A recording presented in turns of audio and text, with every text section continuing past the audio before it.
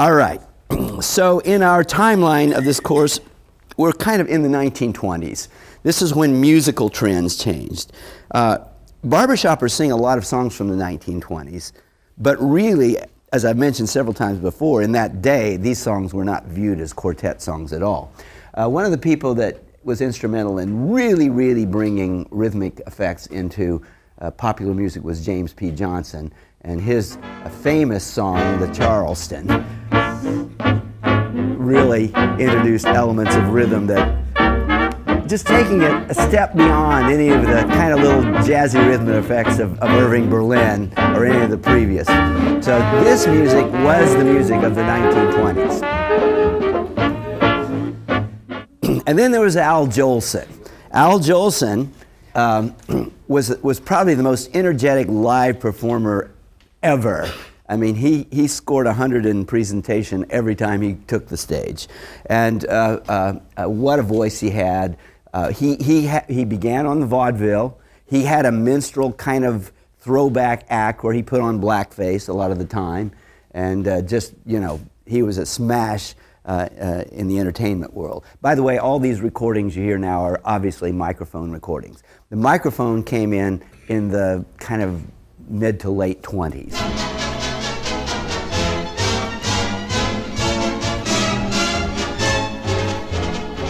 I've been away from you a long time.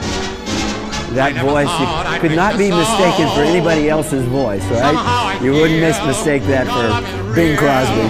Near you, I want to be. The birds are singing, it is sometime. Let me move on. The band. Move on. Now, here's a horn recording. This is Billy Murray and another recording artist, Ada Jones, singing a duet, After You've Gone. And by the way, After You've Gone was kind of a landmark song because its melody implies the major seventh chord. Not many songs in the up to that point did. But in the 1920s, you began to hear melodies that absolutely demanded certain chords that hadn't been in the vocabulary before. But you can tell, obviously, by contrast, this is a horn recording. That's what the horn sounds like.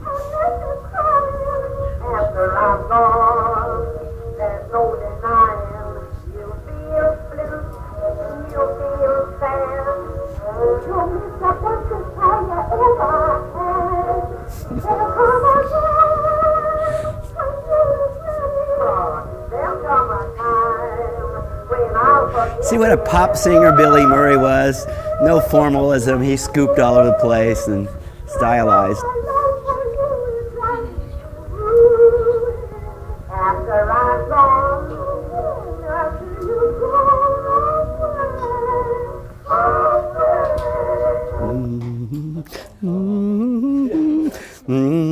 After you've gone, leads, after you've gone, just stretch across, after you've gone, make it real easy, here we go. After you've gone.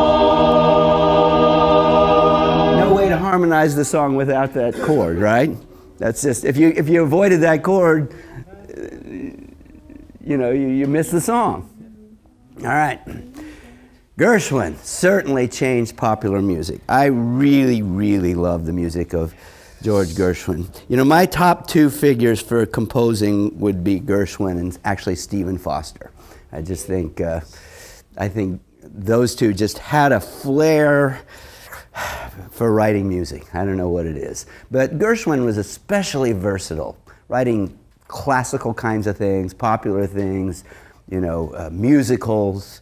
I mean, you know, Porgy and Bess is just a masterpiece. It has so many pieces of music that don't resemble anything. I mean, where did he come up with "It Ain't Necessarily So"? You know, a whole song full of quarter note triplets and just that lyric and that motif. I don't know. This is his famous swoop.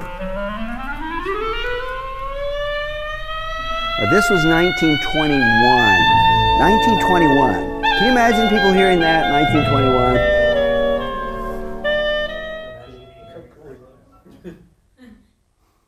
1921? Yes. Mills Brothers started off as a quartet. Now, they started off as a quartet of 4 young men, the 4 sons of this man right here. They were from Ohio. Piqua, Ohio. Thank you. And this man was a vaudevillian quartet man, at least as much as a black man could be. He sang quartet harmony. And he had 4 sons that were talented. He taught them all to harmonize. Those 4 young men became famous as the Mills Brothers. Very early in their career, on a tour of England, the bass singer died, tragically.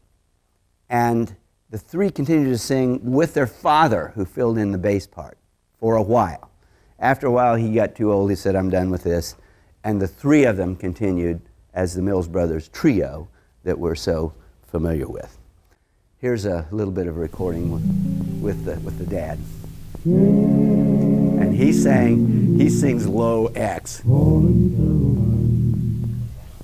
It's my heart a calling Lordy, how I miss you, Caroline. Wish that I could kiss you, Caroline. Ain't no use now for the sun to shine, Caroline, Caroline. Can't you hear my lips a-saying? Can't you hear my soul a-praying? Can't you hear? Now their music, I think, is largely improvised. I don't think they wrote down much. Here's the 4 Mills Brothers in video, okay? And they are really, really remarkable. This is the 4 young youths. Ladies and gentlemen, the Mills Brothers. Hold that tiger, hold that tiger, hold that tiger, hold that tiger, hold that tiger, hold that tiger, hold that tiger. Where's that tiger? Where's that tiger? Here's that tiger. Where's that tiger? Here's that tiger. Where's that tiger? Here's that tiger. No, no, no, no. Hold that tiger. Now, this is something that was a movie short. They had movies where in the movies they would have a little short for the movie, and it was a sing-along. So you listen to the song, and then it does the bouncing ball thing over the lyrics. Okay. Won't everybody sing along using your hands? Don't use a cornet or violin. If you sing loud, folks, you're sure to win. Sing I There are 4 of them. got There's just the cameras on. nobody. When the ball bounces, all join in. I ain't got nobody, and nobody cares for me. That's why I'm sad and lonely. This is a song that's been Barbershop many times, by the way. Come and take a chance with me. I sing sweet love songs all the time. Won't you come and be mine, sweet baby mine? I ain't got nobody, and nobody cares for me. Now, you notice the little cartoon that came up afterwards. They started singing for cartoons. A lot of the early cartoons had the Mills Brothers singing. And the first introduction of the Mills Brothers to the American public was they were not seen. They were just singing. And when they were first seen, it was a kind of a shock because nobody knew that they were 4 black young men. And meanwhile, they'd gone to, they'd done tours of Europe It was okay to be black in Europe, just not in America. Okay, now, the Revelers. This kind of was the beginning of the, you know, maybe a precedent for the gospel quartet thing, where a quartet had 5 people because they had a pianist. Yeah. And so the Revelers were really a quartet, but they had an accompaniment. And you may recognize this guy right here. That's Wilfred Glenn. He's the guy that sang Asleep in the Deep. However, this is late 20s, and they viewed themselves as a modern, more modern, you know, getting away from the old-fashioned quartet style. So already the style of the peerless and American quartets was passé. And this was the new version. However, I believe it's a horn recording. So here we go. Let's listen to this. No, it's not. It's microphone. Oh, 1,000 miles I traveled, Cool song. and 1,000 sights I saw, but there ain't no sight like the moonlight night on the Bam Bam Bammy shore. Oh, 1,000 gals I met with that I never met before, but the gal I get is the gal I met on the Bam Bam Bammy shore. I've been in big, big, big, big towns, jazzing around. I've been in small, small towns, knocking them down. Doodle-doo. Oh, 1,000 miles I traveled, and I ain't so young no more, but I won't stay pat till I hang my hat on the Bam Bam Bammy shore. I could tell you a tale of ships that sunk and trains that left the rail. And I could sing you a song of lips I kissed when nights were dark and long, long, long, long. I've been in every territory. Listen, children, to my story. Oh, 1,000 drinks I tasted, and they made me sick and sore. But the kind that kills what they distill on the Bam Bam Bammy shore. Oh, I met 1,000 sailors, and I heard the way they swore. But there ain't no talk can talk with us on the Bam Bam Bammy shore. No saxophone. Somebody needs to arrange that for some good quartet. That's great. Some of you young whippersnappers don't get busy. I'm going to do it myself. Also, that I Ain't Got No Body. That's a great song. I haven't heard it for years. It's been barbershopped a lot, but what a cool song. Okay, now, the Revelers inspired this group from Germany. And they were really big stuff in Germany. The comedian harmonists, everybody in Germany knows who they are. Go up to any of the ladies' first women and mention the comedian harmonists. They're very famous in Germany, and the memory of them was revived recently by a German documentary. They didn't sing for a long time because when the war broke out, they broke up. I believe 2 of them were Jewish, and they got the hell out of there. In fact, one of them died in Florida not that long ago. I wish I'd got a chance to talk to him. But I have a video of them. Here's... They sang some songs in English, some in German. This is kind of barbershop-y. Mostly it was 4 parts. Each little whisper seems to cheer me.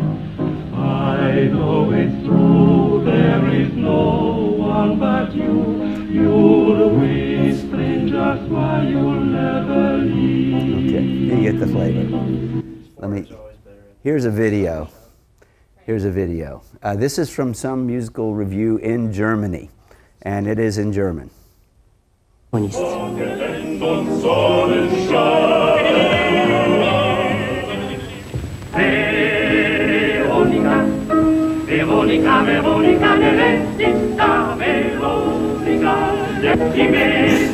Rather amusing to watch there. Die ganze Welt ist wie verdeckt. Veronika, der Spargel. Ach du Veronika, die Welt ist grün. Und lass uns singen, die Welt ist grün. Sogar der Großpapa sagt zu der Großmama, Veronika, der Welt ist da. This guy's funny.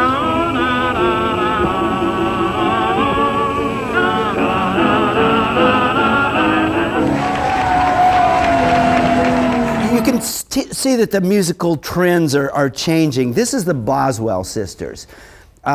This was a remarkable ensemble. They were from New Orleans. And there were 3 white girls that sounded like 3 black girls. And they sang music really in a very barbershop-y kind of style, but without the bass. So it was kind of the Mills Brothers trio kind of thing.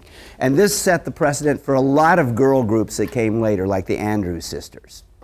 But these women were very, very innovative, very, very good.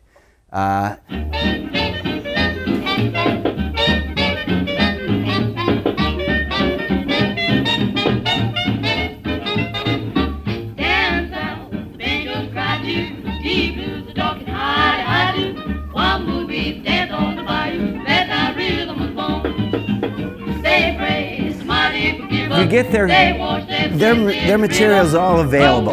There's complete works of the Boswell sisters. Anybody interested in our music should get it. They've got just it's a wealth of ideas for arranging for material.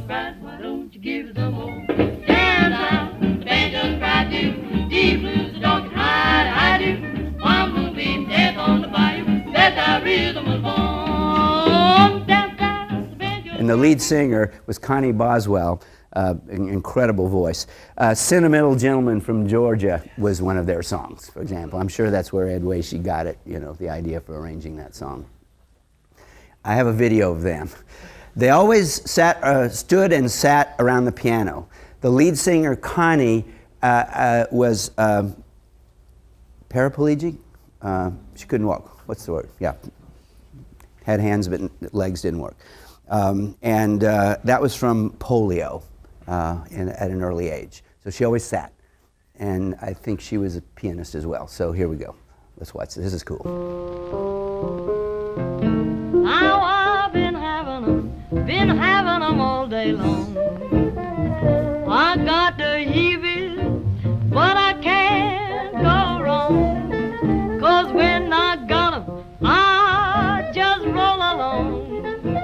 Listen, everybody, while I sing this song, I'm singing about that dance that makes you shake your shoes. That dance that gives you folks the heebie-jeebie blues. It's called the heebie-jeebie dance. It's called the heebie-jeebie dance. They just had a lot of non-lyric stuff that was just so cool. Got the heebie-jeebies I'm talking about. Got the heebie-jeebie blues. Sweet collarbone. Come on down just a little bit, Joe. Said, babe, don't you know it? Come on, show it on the don't feel blue. Say, come on down, do that dance. Call the heebie-jeebie dance. Call the heebie-jeebie dance. All Steve and scat.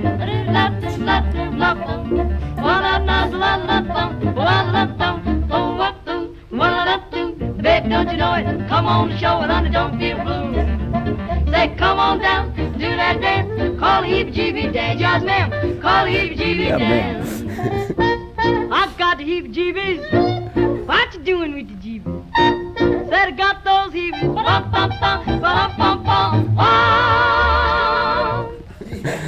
Is that cool or what? Okay.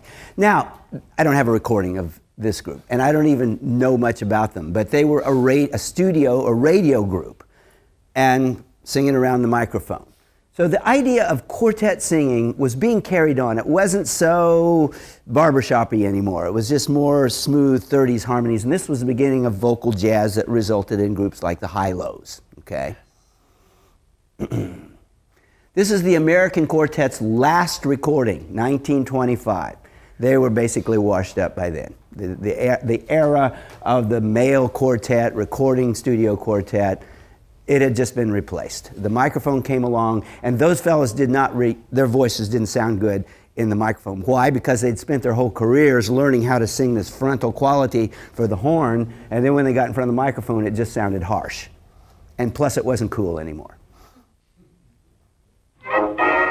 And this is full of instrumentation. It was kind of their last gasp, you know, trying to hang on to things. So it's full of special effects.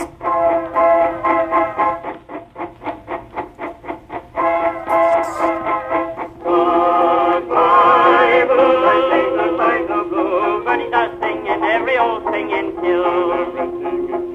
Goodbye, blue. I say goodbye to blue. Nothing but laughter morning and afternoon. Summer rose bud in a song. So I'm going where there's more. Goodbye, blue. I say goodbye to blue. Troubles are over. I'll be in clover soon. I'm Alabama bound. There'll be no heebie-jeebies hanging round. Just gave the meanest picket man on earth. I gave him all I'm worth. You thought I'm worth. So put my 2 feet in and a purpose. Just hear that choo-choo sound. I know that soon we're gonna cover ground. And then I'll holler so the world will know. Here I go. I'm Alabama bound. And it's got a musical interlude, you know.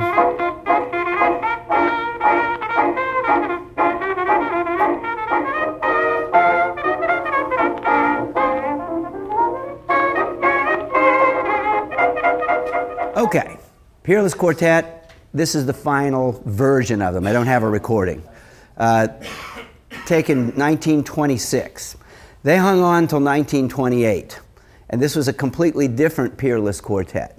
Because at some point, Henry Burr just got a new group thinking he could carry on and make it in that day and age, but it didn't work very well. They were done in 1928, and even that was probably 2 years beyond their, you know, financial viability. So, at the turn of the century, everybody had a parlor in their home. It's where you sat around. There was no radio, there was no TV, obviously. Entertainment was not every night. It was whenever the vaudeville show came around. So most nights, we don't understand this, you know, most nights there wasn't anything to do. You came home from work and there you were in a house.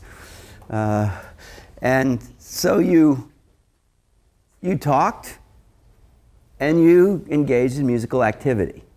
But of course, life was changing in the 20s and 30s. And it became essential, first of all, to have, you know, very desirable, have 2 incomes. Women were becoming professionals, all right? And so people came home from work and they were tired and didn't have a nice dinner waiting for them. Also, entertainment was changing. You come home from work tired, let's go to the movie. So you watched or you listened to the radio. The radio was on. You know, there was a president of the United States with a fireside chat or something. And, or many, many comedy programs that were on. So what people did with their spare time changed pretty drastically through the late 20s and into the 30s. And so this old tradition of harmonizing, it waned. Didn't disappear, but it waned. It certainly was not there, so present in American society, such a fabric of American society as it had been at the turn of the century and into the early part of the 20th century. So, there you have it. Now, here's a quartet that hung on. They were the Maple City Four. And they sang on, so station WLS Chicago had a program called the Barn Dance. Anybody remember that? Saturday Night Barn Dance. Saturday Night Barn Dance. Okay. It was a live show, but it was on the radio. Right. Kind of like the Grand Ole Opry down here. Exactly. Was. Some of the same characters. Yeah. Minnie Pearl was up. Okay. My mom and dad always listened to the Barn Dance. There were certain things I listened to, you know, they were old people's things, but I remember them so well as a kid. They always watched Lawrence Welk, and they always listened to the Barn Dance. And I remember some of those. I could mention names that would mean absolutely nothing to you. But one of the early performers on the Barn Dance was the Maple City Four. Obviously a barbershop quartet. I don't know if they called themselves that or not, probably not. But they also were quite well known. They also sang in some movies. They were in you know, some movies with Gene Autry, for example. So here's the Maple City Four.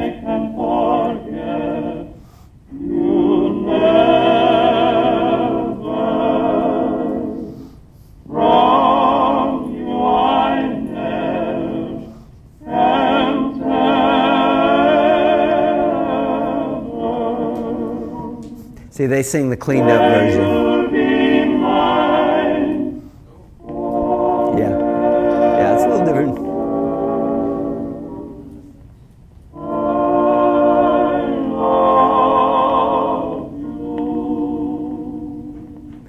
There's a piano very faintly in the background, very faint. You might enjoy this tag.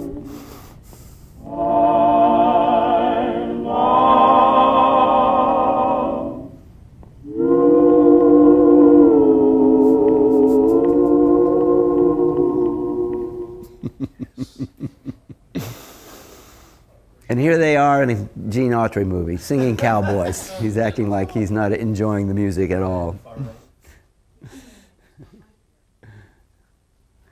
Now, what did Henry Burr, the lead of the Peerless Quartet, do? Well, he became the dean of the ballad singers on the barn dance.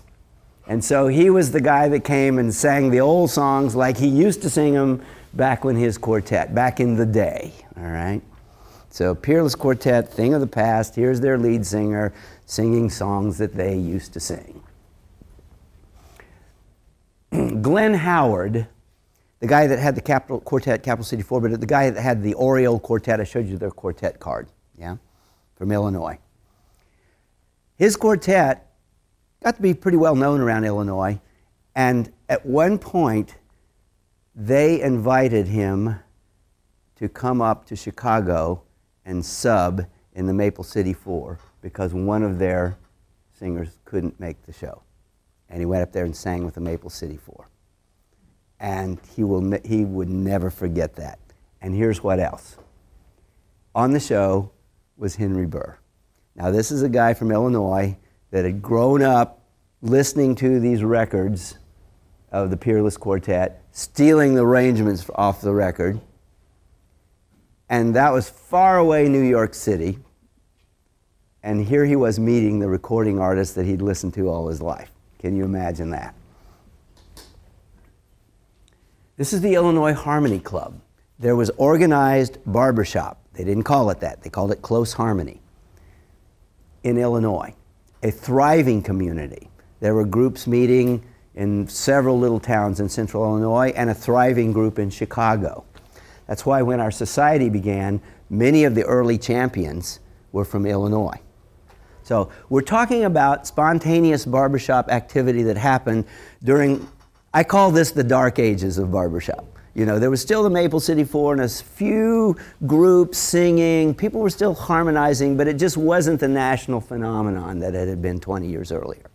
So there were still people doing it. That's important to understand. It never died. There's my characterizing features again. I post that periodically just to remind us. These seem to be characteristics of barbershop in all ages. In all ages. I think this one, number 4, got limited a little bit along about 1970, 1980. But that wasn't historical. That wasn't historical. So, by the late 1930s, the barbershop quartet was mostly a thing of the past, and the music that you're hearing right now was what people were listening to. And it's quite likely that when Cash and Hall met,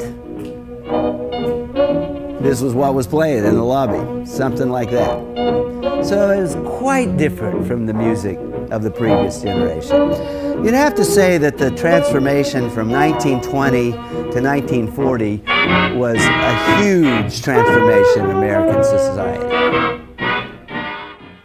So, here we have it. This is O.C. Cash. He was brought up in, actually, Oklahoma. When he first moved there, it was not even a state, it was a territory.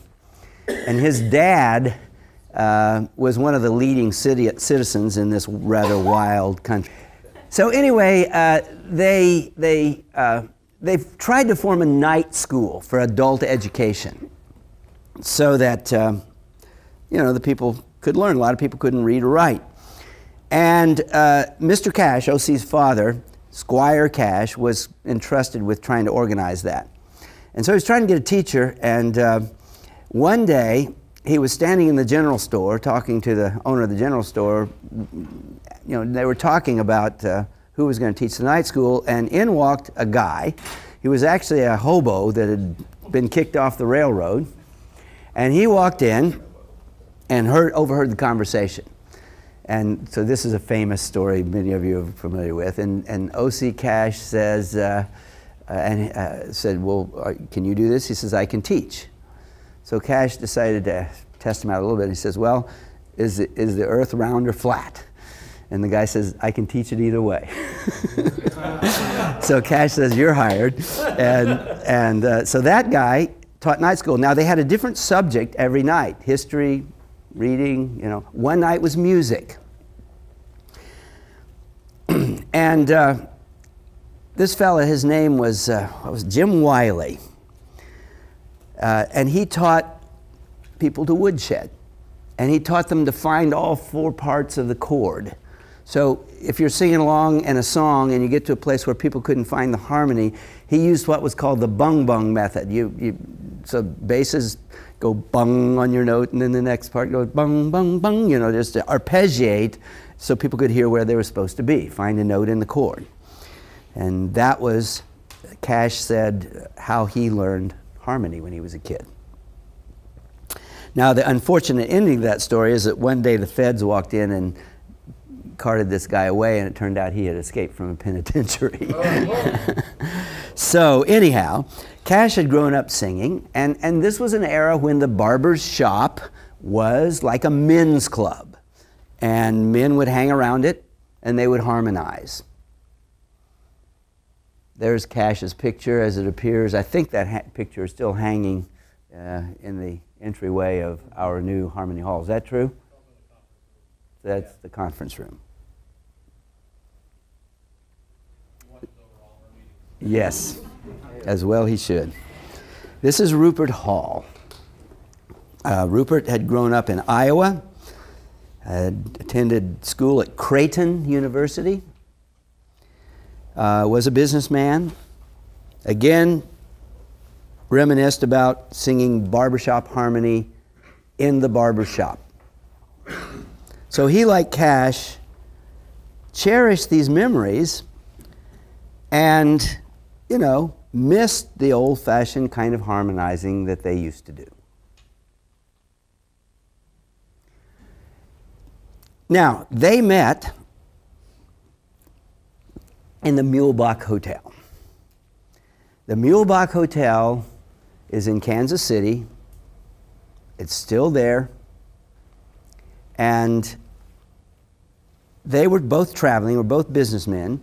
They were both stranded because the weather was bad. Their flights had been canceled. So they were stuck a night in Kansas City that they hadn't planned. So there they were, and they just ran into each other in the lobby. They were not close friends. They were acquaintances. And at some point, well, let me get the story right. First of all, they went down into the little pub area. Now this lobby is a big grand area, and right down, if you walk in the main entrance, right down a stairwell to the left is a little pub. So they walked down there, and they talked. And Cash says to Hall, can you sing tenor? And Hall replied, as a matter of fact, I'm the best tenor in the United States. So Cash tested him out. I said, okay, sing along with me. And he sang, you had a dream. Well, I had one too. He sang, you had a dream. And Hall harmonized a pretty nice tenor up there. And he was pretty good. So they sang for a little while, right there in the pub. And at some point, they said, well, wouldn't it be great if when we got back to Tulsa, we got some people together and just harmonized in the style that we both used to do? And they agreed that they were going to do that. After that, they went back up to the lobby, and they found 2 other people who could harmonize, and they went up to somebody's room, and they spent the evening woodshedding. So that was the encounter that triggered this whole thing. And this was a chance meeting. If those two guys hadn't run into each other in the lobby, there may never have been this revival movement. Now, how many of you have been to the Mulebach lobby? Okay. Anybody who hasn't should make that pilgrimage. While you're there, you can go to Arthur Bryant's Barbecue. It's my favorite spot on the globe. And here's a story about the Mulebach. So this is kind of like our Mecca. That hotel, I remember going to Central States District you remember that? Well, you, not in Central States, but did you ever go to, were you ever in Central States way back when? You're Mid-Atlantic, right? Okay. I remember going to Central States when that was the headquarters hotel for the district. This was back in the 80s. At some point, a new hotel was built catty-cornered across the street. It's right on 12th Street, the famous 12th Street, of 12th Street Rag. Catty-cornered, Radisson builds a new hotel. They buy the Mulebach. They decide the old one's going to get torn down. So for several years, it was slated for demolition. Now, on the spot where Cash and Hall had met, there's a plaque that our society had placed in the 1960s, commemorating the place where really our society began. However, that lobby was cleared out. And at some point, one of our former society presidents, Gil Leftholtz, the late Gil Leftholtz, who lived in Kansas City, decided we better go in there and rescue that plaque. So he went in there, but everything had been cleaned out and the plaque had been stripped away. And so he asked them, because they'd given him permission to come in and retrieve it, he said, well, where might it be? And they said, well, all of the furniture and all the rooms is in these big old rooms in the basement. It's just piled up. It's just junk. And he said, well, can I go down there and look? And they said, well, yeah, you can if you want to. And so there were these rooms and rooms of junk down there. And what are the chances? But Gil said he opened the first door, and right there on the top of a pile, with a light shining down from heaven and music playing in the skies, was the plaque. And he climbed up there, retrieved it. It went to our headquarters in Kenosha for several years. Then at some point, the Radisson decided not to demolish the hotel. They decided to renovate it. And that lobby, that beautiful old lobby, got renovated. And now it's not used as a lobby anymore, but you can walk in there. The plaque is back where it used to be. And somewhere in the late 90s, we had a follow-up ceremony, and I was there actually and gave a little talk, and we put another plaque below the plaque saying this is the date when we reinstalled the plaque, and this is the place where. So when we had Harmony College in St. Joe, Missouri, a bunch of us would go there on Sunday after Harmony College, pay homage to the plaque, sing You Had a Dream and a few other songs, and then go get barbecue. That was part of our routine. Anyway, if you find yourself in Kansas City, don't miss the opportunity to just walk in there and look at the lobby and the plaque. And the little pub is still down there. Again, it's not used as a pub. I guess this is used for private parties nowadays. So you can walk down there and look in the door, it's a glass door, and see the pub where they sat down there and harmonized You Had a Dream. So anyhow, the meeting that they had talked about having, and by the way, we don't know the date of that encounter. Nobody ever recorded it. They didn't remember it. It was sometime early in 1938. So here, on Wednesday, April 6, 1938, they are setting up their meeting. Now, this is obviously written by Cash, because he had great humor in the way he wrote, kind of like Sigmund Spaeth. So in this age of dictators and government control of everything, so, you know, this was the age of Franklin Roosevelt, the New Deal, so there was all this stuff happening. About the only privilege guaranteed by the Bill of Rights, not in some way supervised or directed, is the art of barbershop quartet singing. Without a doubt, we still have the right of peaceable assembly, which I am advised by a competent legal authority includes quartet singing. The writers have for a long time thought that something should be done to encourage the enjoyment of this last vestige of human liberty. Therefore, we have decided to hold a song fest on the roof garden of the Tulsa Club on Monday, April 11th at 6:30 p.m. that now is Barbershop Quartet Day. It's got a national designation, and they've actually had quartets on the Today Show or Good Morning America on April 11th. Signed, Rupert Hall, Royal Keeper of the Minor Keys, O.C. Cash, Third Assistant Temporary Vice Chairman, a title he maintained till his death in the 1950s, except he added the word permanent in front of it, so it's Permanent Third Assistant Temporary Vice Chairman. Now, Cash had a disdain for any kind of bureaucracy, you can tell by reading that, bureaucracy or governance or anything. So he viewed all, you know, officers, meetings, things like that as you know, undesirable. The thing we were here for to do is sing. Now that meeting did happen, and you can read on April 11th, when we were to meet, fine warm spring day, Rupe Hall was there first, went down to arrange for the feed. They had food, okay?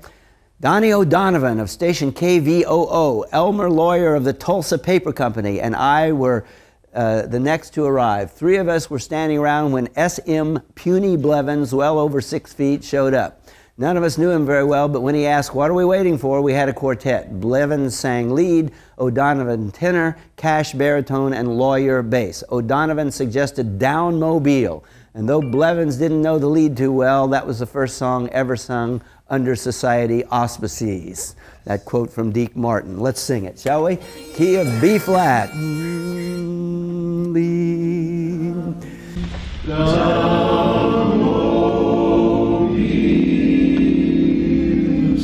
Down Mobile, how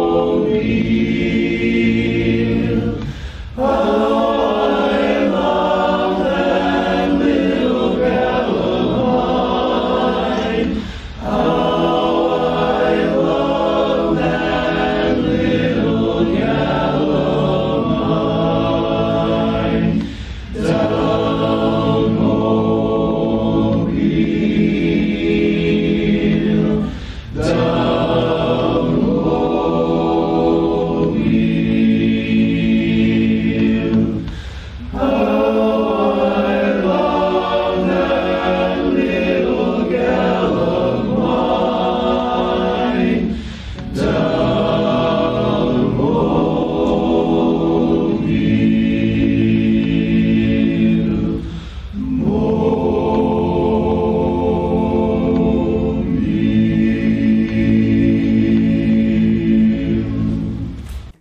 First society song right there.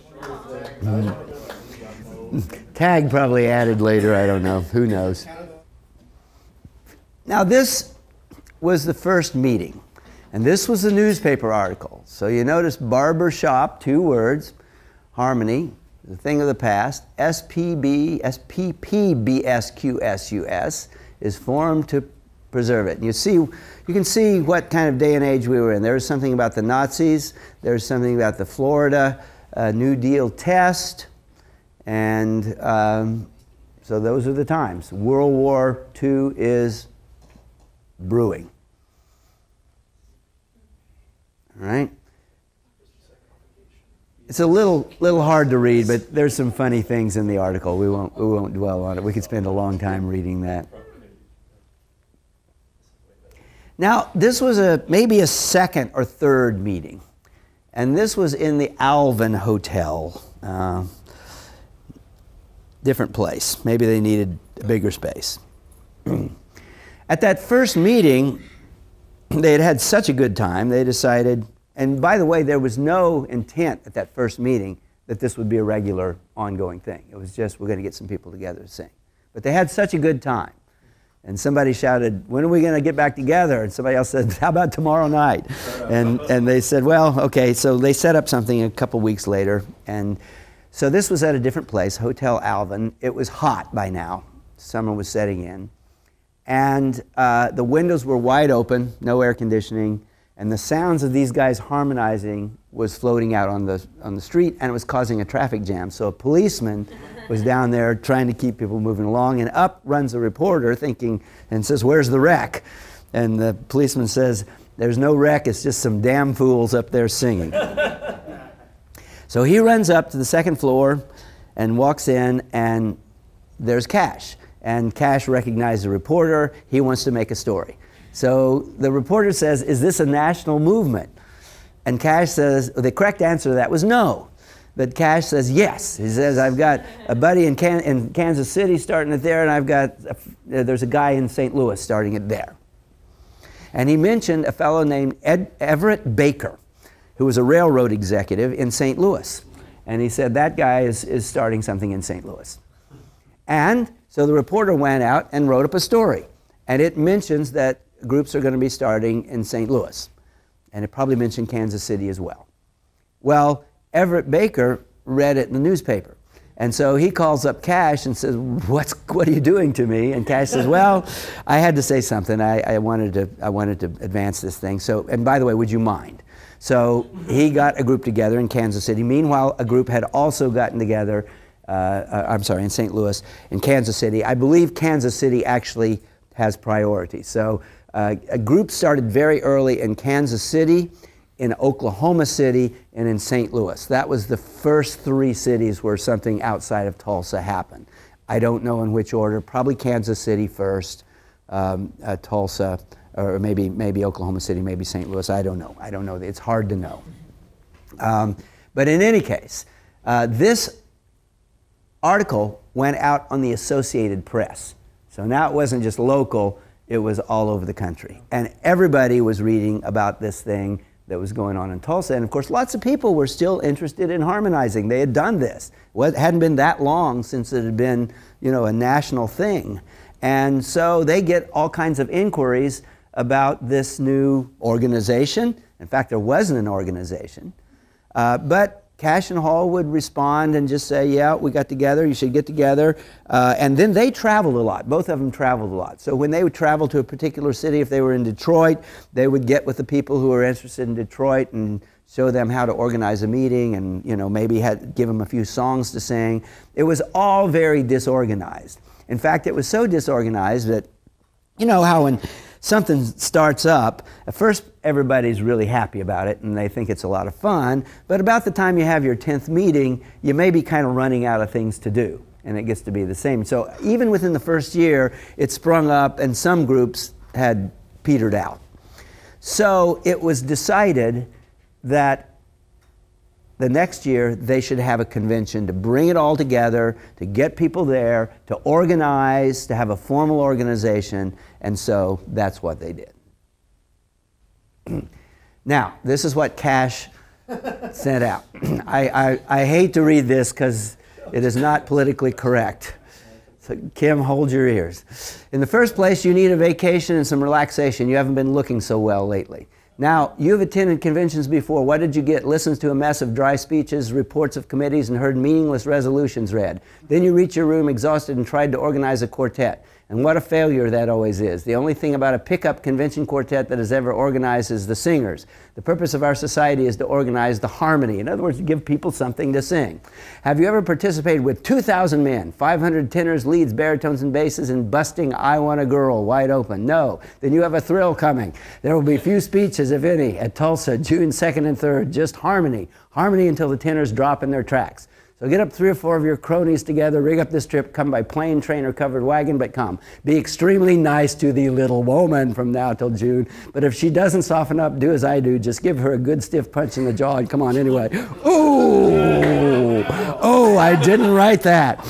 Okay, when you cut to Tulsa, I want to show you the baritone to Mandy Lee. I am the only baritone in the United States who can do it correctly. Now, if you mugs don't come to this party, the next time I see you, I'm going to kick your britches right up between your ears. Affectionately, O.C. Cash. So, I should say that the beginnings of barbershop society are rife with sexism and racism. There is no hiding it. This is history class. We're not going to hide it. We don't claim it.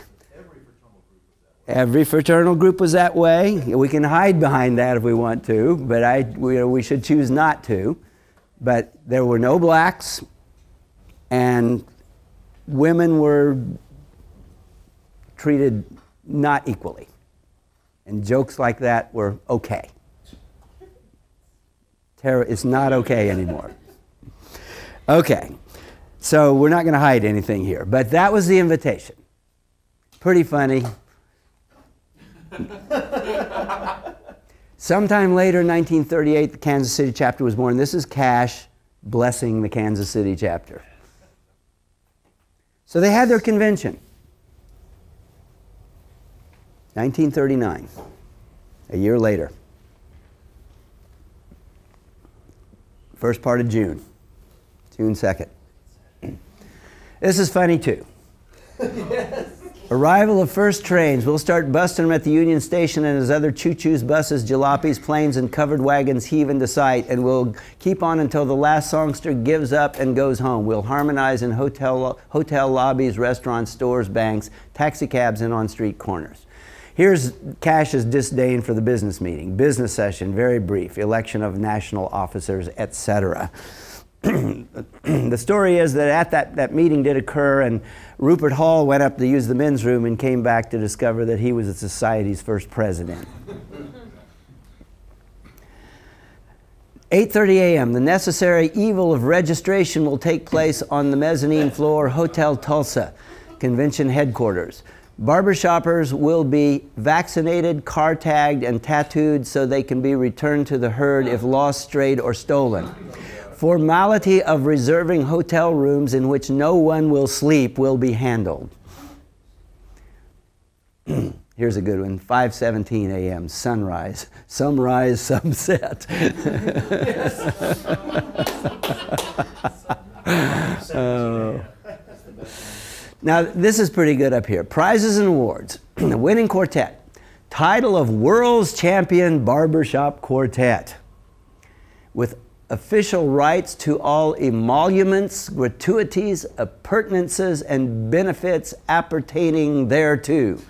Certified by the credentials establishing this claim in all countries of the world, including the British Empire and its colonies in the North and South Poles, but excepting the Nazi Reich, Latvia, and the Principality of Monaco. Commissioned to each member as Colonel in the staff, the Honorable Leon C. Red Phillips, Governor of Oklahoma. Audition for movie or radio purposes. Suitable cash prizes. Second best, World Championship Barbershop Quartet, runner-up title with all rights, credentials et al. Adoption of each member into the Pawnee Indian tribe. Movie or radio audition, suitable cash prize. The also-rans, a box of throat lozenges and best wishes for the next convention. So here's the rules. Here's the contest and judging manual right there. 8 rules. You can read. Only amateurs are eligible for prizes and awards. Championship competition restricted to quartets, male, with or without accompaniment. First 2 contests said that. Nobody recalls that anybody ever used accompaniment. After the second one, it was required that it be a cappella. So you can read down through those. Here's interesting. Quartets will be known to judges by number only. Costume and makeup will be permitted but not required. Fee for the entire convention, a mere $3. What a bargain. Okay, so there was a contest. Cash insisted, now this is significant too. So Cash, they had to have a business meeting, blah, blah, blah, get an organization, set up dues, structure for chapters, for local chapters, all this stuff had to be done. But Cash's insistence was that the main event be a quartet contest. And I think I may have mentioned to you before, I can't remember what I said in which of my history classes, the tradition of a quartet contest was not new. There had been quartet contests in New York City, in the parks, for years, going back to the 1920s. So the notion of quartet contests was not a new thing. Cash knew about these contests, and he wanted this convention to feature a quartet contest. So the main event is, and still is, I think, the quartet contest. Even though we have chorus contests, and that's a big deal too, I think we can safely say that our main event is the quartet contest. And it always will be. Okay, now this quartet contest happened. There were some 50 competitors. It's not all that different than what we have today, the very first one. And the judges panel consisted of some dignitaries. And one of them was the governor, Red Phillips of Oklahoma. This was the Phillips of Phillips 66. And after hearing these quartets, they actually asked for a sing-off. There were two they thought were at the top. One was the Capital City Four that had come from Central Illinois, Glenn Howard, who didn't even bring their costumes because they didn't think they were eligible to compete because they were not a barbershop quartet. They didn't represent a barbershop. That term was not intelligible to them. But it was quartet harmony, so they came to see it, not to compete. Cash heard him in the lobby. Did I tell this story there? Yeah. Cash heard him in the lobby, and he said, not only are you going to compete, I think you're going to win. And Glenn Howard, and a reporter heard that. Glenn Howard showed me an article in Springfield, Illinois newspaper that said that the Capital City Four was expected to win the first national quartet contest. And they almost did. They almost did, because they were part of the sing-off. The other quartet was the Bartlesville Barflies from nearby Bartlesville, Oklahoma, who, by the way, were under the auspices of Phillips 66.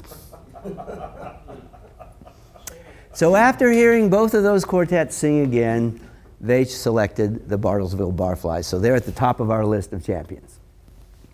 And one of the judges says it was that they only won by a 64th note. And some of the Illinois contingency, because there were some people from Illinois, including a little cocky little guy named Doc Nelson, who was kind of a coach and mentor to the Capital City Four. He didn't like that decision very much, unlike today where everybody's always happy with the judges' decisions. And he grilled the judges about it. And one of the judges finally said, well, you know, I think what it was that they had those nice uniforms and red neckties. And they're the Capital City Four, hadn't even brought their uniforms. So if they brought their uniforms, maybe they would be at the top of our list because it was close. But of course, they were under the auspices of Phillips 66, and there was Leon Phillips on the judging panel. Who knows whether that affected anything. Okay, here's our first champions. By the light of the silvery moon, I want to spoon, with my honey I'll croon, lost to honeymoon, keep a shining in June. Your silvery beams will bring us. Little woodshed harmony there, I think. We'll be cuddling soon by the silvery moon,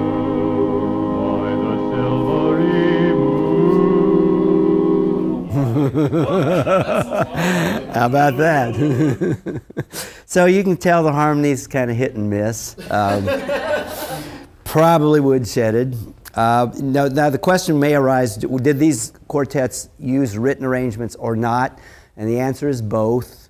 Some did. That sounds to me like it was woodshedded. They just missed too many notes for any arranger to have written it.